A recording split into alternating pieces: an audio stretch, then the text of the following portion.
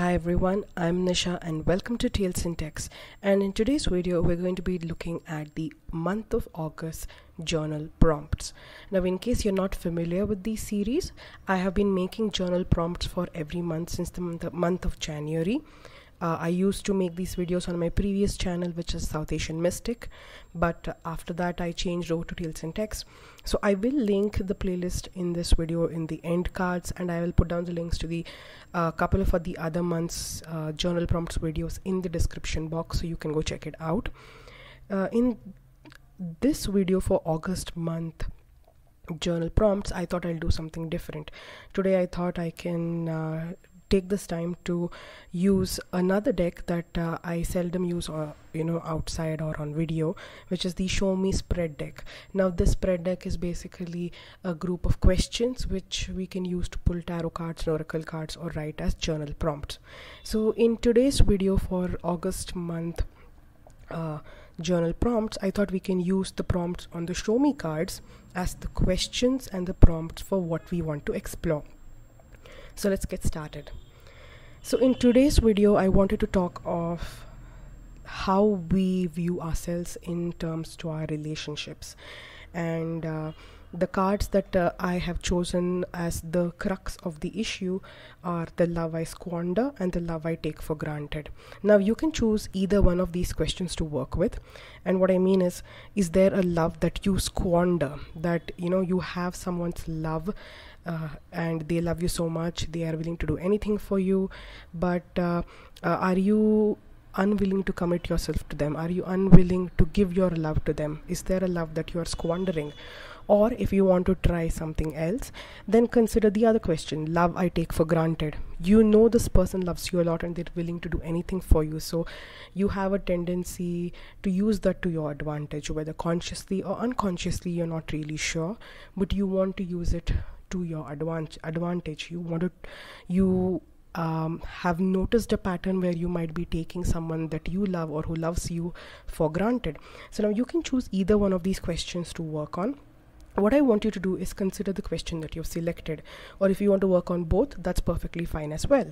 So consider the questions. For example, your question, the prompt that you want to work on is the love I squander. In that case, just consider your relationships. Now, these don't have to be just romantic relationships. These can be relationships with your friends, with your parents, with your siblings, with your neighbors, with your best friends, with your teachers, or whoever. Any relationship, it can be related to that. So consider your various relationships and try to see which relationships fall into this category. Do you squander any relationships? Do you find yourself being unable to commit to people? Do you find yourself unable to connect to people on an emotional level? Have you squandered opportunities to make friends? Have you squandered opportunities to build professional relationships? Consider that. With the same way, the love I take for granted, which one of these relationships in your life do you have a tendency to take for granted? Is there someone who you feel, you might not have any bad intentions, you might just be doing this because of your intense familiarity and intimacy with that person, but do you find yourself that you're taking them for granted? So ask yourself these questions and note down which relationships these are, and in that way you can even describe these relationships. You can talk of how this relationship came about. When did this switch happen, wherein from a conventional relationship to it became to one where there was one person who might have been in a position of greater power than the other, or a situation where you are finding that you've squandered the opportunity to develop deeper bonds with this other individual. So ask yourself and explore each relationship in your life, or maybe consider just one relationship and explore these two questions, or any one of the questions that you feel comfortable with. Now, once you have written down or considered the question that you've selected, we have the next question or the next prompt, which is the sabotage in my heart. Now, the reason I've chosen this card is because ultimately, whatever happens, however our relationships play out, they can thrive because of certain personal traits, but at the same time they can also be crushed because of certain personal traits. And often when it comes to relationships, we see many people, and I see this in myself as well, the tendency to self-sabotage is always there. In some people the self-sabotage is minimal, but in other people the self-sabotage is pretty severe. So I want you to consider whichever relationship you've been exploring right now, whatever the problem is that you've been exploring right now, ask yourself, have I done anything to sabotage this relationship? This could be conscious sabotage, where you do something knowing that this is going to affect the quality of your relationship or the consequences of your relationship. Or is this an unknown, unconscious sabotage where you don't realize this is happening, but it's become a pattern, and unfortunately it's a toxic pattern. So you've recognized the pattern in the first two questions when we addressed, which is there a love that I squander? Is there a love that I take for granted? You identified that there could possibly be a toxic pattern happening. Now, with the sabotage in my heart, in this prompt, we are looking at, is this toxic pattern a result of conscious decisions and conscious actions, or is this the result of an unconscious decision making and unconscious and untargeted actions? So where is this sabotage coming from? So I want you to explore that. Explore what this sabotage looks like. Do you remember a particular behavior or a thought process that pops into your mind when you're about to exhibit behaviors where you ultimately end up either squandering or taking for granted a particular relationship? Is there a particular series of events that take place, or as a particular set of external situations that make you behave this way? So ask yourself these questions so you can identify, is there a sabotage pattern that I'm exhibiting that I may or may not be aware about? Because when you know what the sabotage looks like, when you know what leads up to the sabotage, you're able to stop yourself from actively sabotaging your own relationships. And again, like I mentioned, this does not have to be only romantic relationships. It can be all types of relationships. Now we look at the next prompt that I've pulled for the August month, which is, once you figure out what the sabotage is, ask yourself, what is the want of my heart? What do I truly want out of this relationship? Is it something positive in the sense that do you want to nurture this relationship? Do you want to continue being in whatever professional or personal relationship that you are with this individual? Or is this sabotage happening because ultimately you don't really want to be in a relationship with this person? You don't want to be friends with this person. They're draining you emotionally. They're taking advantage of you physically. And it could also be any sort of trauma. And these are very sensitive topics, right?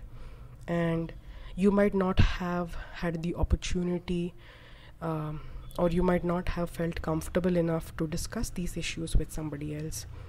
And so I want you to ask yourself, why am I sabotaging this relationship? Why am I squandering this relationship? Why am I taking this relationship for granted? And this squandering, taking for granted, can appear in any form. It doesn't necessarily mean, like physically, taking someone for granted by forcing them to do your chores. It doesn't have to be that, someone has a crush on you, but you deliberately make them believe that you're not interested, squandering. So these are just a couple of ways in which they manifest, but these could be completely unique and individual to you and your life. So ask yourself, what is it that you want out of your life? Do you want to continue and nurture this relationship, or do you want to stop and remove that particular relationship from your life? Because that is perfectly all right. There is nothing wrong if you feel like you put in a lot of your time and effort and energy into a particular relationship, and now you feel like this is taking up more time than you want to give. It is taking up more parts of yourself than you want to give, and you want to end things right now. That's perfectly fine too. But figure out what you want, because what you want is often the reason behind your sabotage. For example, if the sabotage is a cracker, and I'm talking about the firecracker, not the one we eat. So if the sabotage in your heart is the firecracker, the want in your heart is the match that lights the firecracker and blows it up. And the act of blowing up is the act of squandering a relationship or taking a relationship for granted. So I hope this makes sense. So once you understand your want in your heart, now we have a scope for the next prompt: how to connect deeper. Now I want you to consider this in two ways. Now, first off, if you have decided that I want to continue nurturing the relationship in a positive way, in an empowering way, then how to connect deeper would be about exploring healthy ways of approaching that relationship, healthy ways in which you and the other person can interact with each other without it leading to any negative consequences for either one of you or both of you. But let's say you decided to end that relationship or to remove that person from your life, right? In that case, how to connect deeper is a prompt for you to connect deeply within your own soul and deeply within your own physical being, not with somebody else. Here the connection is not being formed with somebody else, but how to connect deeper to your own desires and to your own values and to what you want personally for your own life. A lot of times we are raised in this society where our individual needs and goals are often put on the back seat, and the larger family or friend group is prioritized. At least, where I come from in India, the community has greater importance than the individual. In other places, for example in the US, the individual may have more importance than the community.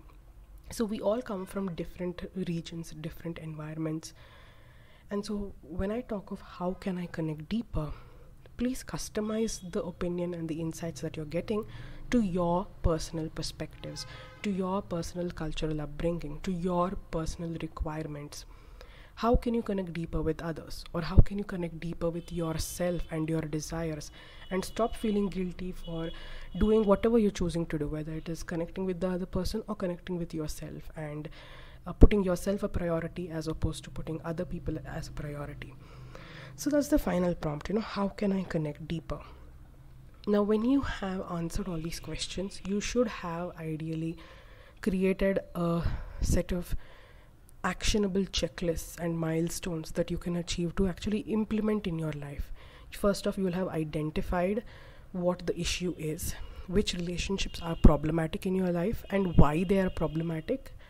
Secondly, you will have found out, is there any toxic behavior that I am exhibiting, whether consciously or unconsciously, knowingly or unknowingly, that is sabotaging my relationships, and that is also by extension sabotaging my peace of mind and my personal happiness.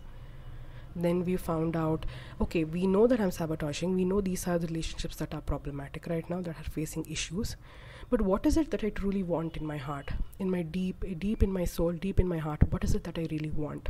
We figured that out as well.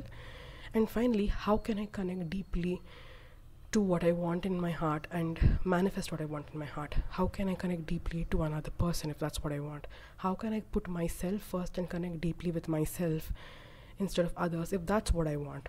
So you would have given yourself the answers to solve your own problems, right? A lot of times we lack clarity because we don't ask ourselves the right questions. But I hope that this particular journal prompt set for the month of August 2022 has done this for you. It has given you the clarity and the steps that you need to take in order to improve your relationship with others and improve your relationship with yourself. So give it a try and let me know what you think. Of course, you don't have to come and comment over here. This is a very personal and private experience, but do try it out. Do see if it yields any positive results and if it helps you out. And I hope it does. I hope it adds value into your relationships. I hope it enriches your life personally and it enriches your relationships as well. And I hope it offers you some peace of mind and comfort.